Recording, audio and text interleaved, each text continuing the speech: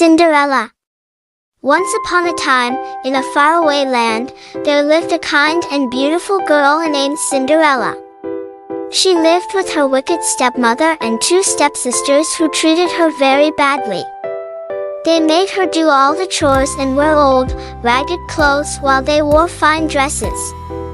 Despite her hard life, Cinderella remained gentle and kind. She dreamed of a better life and often found comfort in talking to the friendly birds and mice that lived around her. One day, the king announced a grand ball at the palace. Every eligible maiden in the kingdom was invited, and the prince would choose a bride from among them. Cinderella's stepsisters were very excited and spent days preparing their dresses.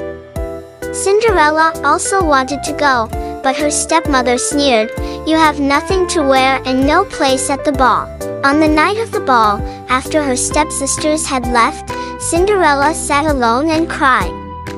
Suddenly, a kind fairy godmother appeared. "Don't cry, dear," she said. "You shall go to the ball." With a wave of her magic wand, the fairy godmother transformed Cinderella's rags into a beautiful gown and her worn shoes into sparkling glass slippers. She also turned a pumpkin into a splendid coach, and the mice into horses to pull it. Remember, the fairy godmother warned, the magic will end at midnight. You must leave the ball before then. Cinderella arrived at the ball and everyone was enchanted by her beauty, especially the prince. He danced with her all night, and Cinderella was so happy that she lost track of time. Suddenly, the clock began to strike midnight.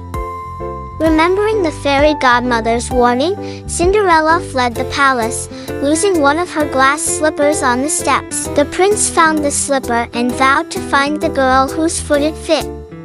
He searched the entire kingdom, and finally arrived at Cinderella's house. The stepsisters tried on the slipper, but it didn't fit. Then Cinderella tried it on, and it fit perfectly. The prince recognized her immediately and knew she was the one. The prince took Cinderella to the palace, and they were married in a grand ceremony. Cinderella forgave her stepmother and stepsisters and invited them to live in the palace. From that day on, Cinderella lived happily ever after, always kind and gentle to everyone.